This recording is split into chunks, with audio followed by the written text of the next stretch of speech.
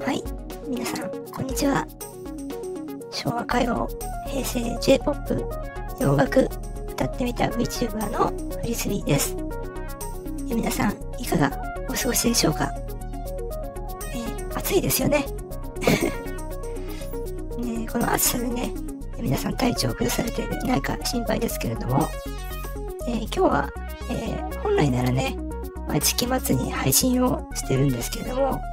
今月はちょっと私の事情でできそうにないので、こうして動画でご挨拶をさせていただきます。まずはですね、ご報告なんですけれども、一応ですね、コミュニティの方でもお知らせしたんですが、YouTube 登録者500名総再生時間3000時間というですね、いわゆる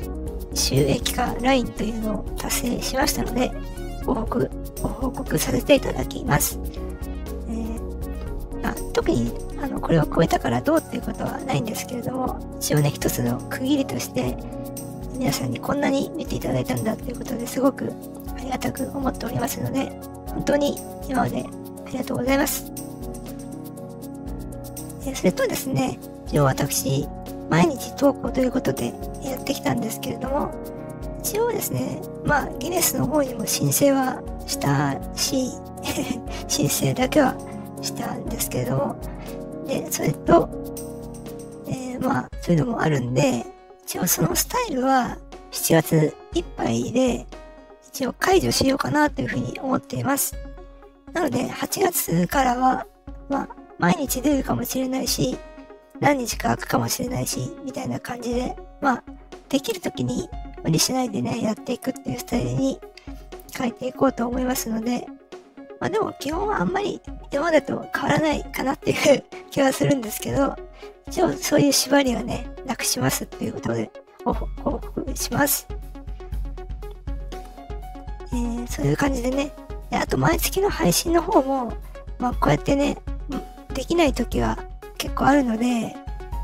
これからもね、配信についてはもうできる時にやるっていう感じにしていきますので、毎月っていうお約束はちょっとできなくなっちゃうんで、そこはちょっとね、非常に申し訳ないと思っております。ただね、歌の方は変わらず精力的に歌っていきたいと思いますので、これからもね、ぜひ